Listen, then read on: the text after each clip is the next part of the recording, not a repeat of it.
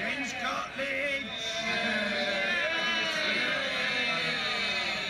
Schools in South Suffolk were delighted this week to see the publication of the government's consultation on fairer funding. And given that the first part of this consultation will focus on the core principles, does my right honourable friend agree with me? One of those principles must be to recognise that rural schools face unique and unavoidable costs that are not well funded under the current formula.